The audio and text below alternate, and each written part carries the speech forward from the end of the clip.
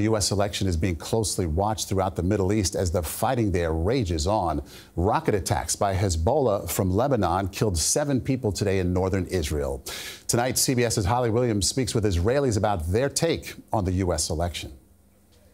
In the West Bank, many Israeli settlers who've built their communities on occupied Palestinian territory believe a second Trump presidency would be good for Israel. We have a nice university up at the end of the road. One of them is Tomer Marshall. The former administration had a much stronger bond between the U.S. and Israel. Right now, the bond is more questionable.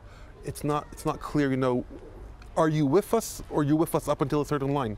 In a major shift in U.S. policy, the first Trump administration declared that Israeli settlements were not illegal under international law. And our alliance with the State of Israel has never, ever been stronger than it is today.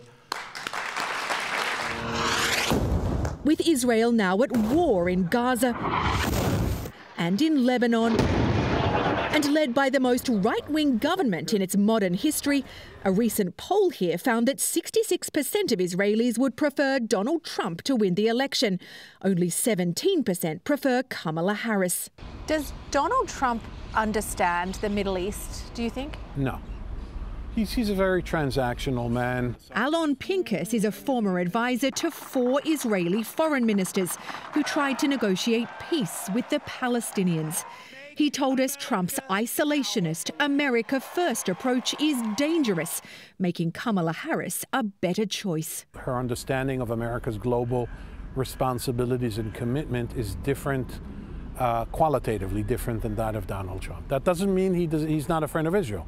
It just means that in the longer run, I'd rather, as an Israeli, have her president.